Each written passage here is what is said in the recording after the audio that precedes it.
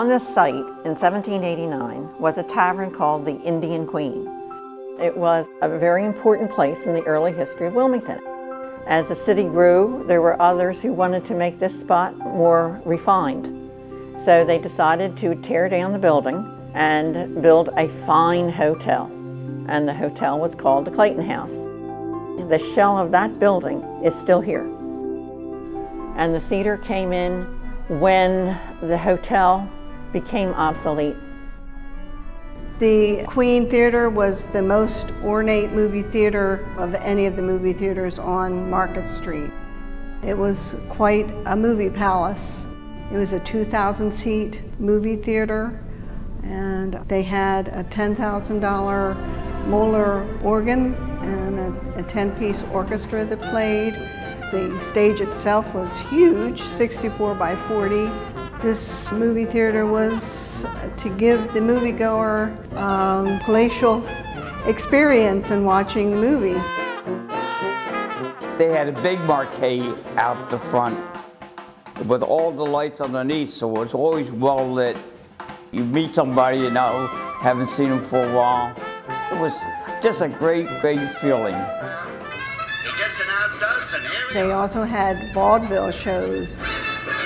You know, we were the only acrobatic act in show business. Whoever do To play the Queen, it was something big. We always had one dressing room. The spiral staircase that took you down from the dressing rooms. We were very popular back then, very popular.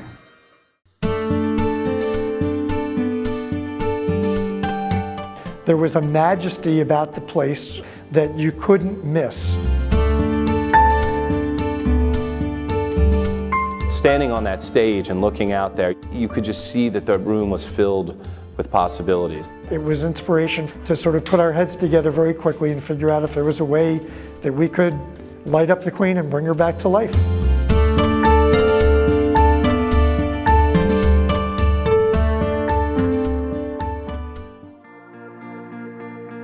Buccini Poland Company came into the city and said they had an idea to bring the Queen back, and we just thought it was a great idea and worth pursuing. The timing was right, the partners were right, the city of Wilmington was ready. I always knew that the Queen would be lit again. And very importantly, our friends at WXPN have a huge base of listeners and members. We're proud of the fact that this project wouldn't have happened without XPN and the XPN audience, which is really the audience that's going to be going to the World Cafe Live here at the Queen for years to come. The building is a $25 million restoration, and it would be far more affordable to have torn the whole building down. We had to bring it up to today's standards with many additional elements as required to run an operation such as World Cafe Live. The demolition and the preliminary engineering started in the fall of '09 and proceeded through the winter with some of the structural improvements. We broke holes in the sides of the building and brought in very large pieces of earth-moving equipment and excavation equipment. Getting these historic tax credits clearly set us on the right path.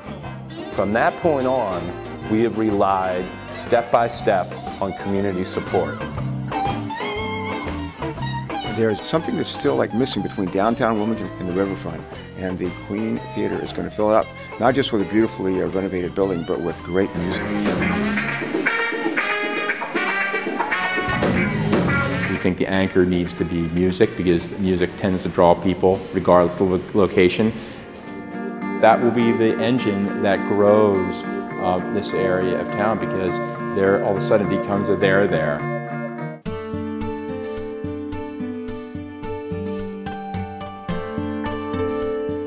Early on, our concept was that we were going to really restore it. It was going to be all repainted and so forth. But as the roof came off and the building was full of light and we could really see what was there, we decided that the old lady had some character. We had fascinating exterior shots, but we didn't have any shots of the interiors. We had no idea what was in there. We only had what we could see. And the most important word for all of us with this project was for the building to really feel authentic. The foundations of the old existing building were so shallow, we were going below those foundation levels. So we actually had to very carefully brace and hold those walls into place while we excavated out from underneath them and poured new concrete foundations and foundation walls, and then come in and pour new slabs and a new structure for the main floor of the downstairs live facility.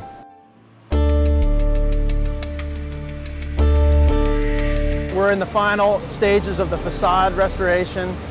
The guys are putting the windows in on the upper floors. We've started roughing in the mechanicals, and all the structural work in this area is now complete. The demolition part of this project has been very labor intensive, and right behind me you can see an example of that where they've demolished the brick wall. It's going out one wheelbarrow at a time. These walls are double thick because of the acoustic treatment that gets installed so that the World Cafe Live studio is perfectly soundproof. The ductwork is huge.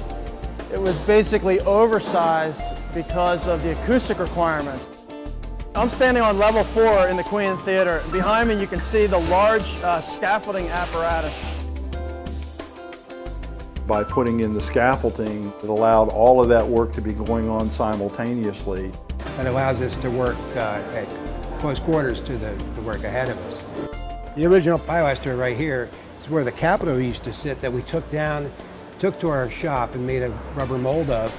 And as you can see here, this is a replacement piece that will be installed right here. It was a huge opportunity to leave those elements visible to the public and leave this as a legacy to not only read the history of the building, but to the history of the culture of Wilmington and what had gone on in this building.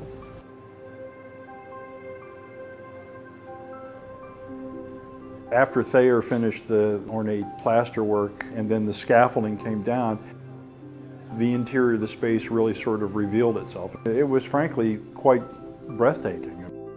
The building is sort of a marriage between old and new. So you'll see that as you walk throughout the building. On the technology side, the biggest two examples I can think of are the kitchens and the sound and lighting system.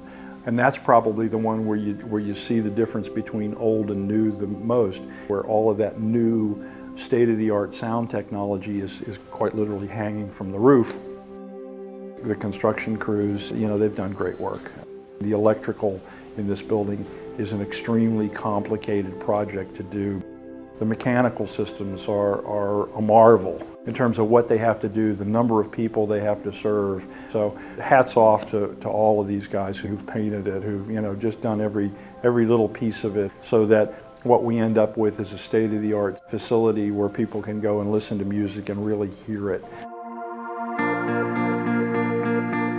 One of the miracles of lighting up the Queen is that during the 2 worst economic years since the Great Depression, we were able to put all of this financing in place, all of the fundraising in place to make this project happen. The donor wall, it's just beautiful.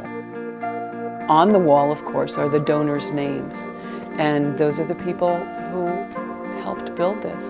Literally every single major player in our community, from the corporate side to the foundation side to the government side to the individual side, everyone has basically touched or been a part of this program. The only way that this project is going to work is if the community supports it. And it's the only way Market Street will come back. One of the things that the city has to be is an entertaining city. It can't be just a business city or a residential city. The arts make communities bubble and bristle and make them exciting. And I think you're going to see a lot of people coming here. It's going to be a very exciting place to be. And the feeling that we all get when we walk out onto the balcony or the main floor of the Queen, and we look at both what's new and what was old, is again just a once-in-a-lifetime opportunity, and we're very lucky to be a part of it.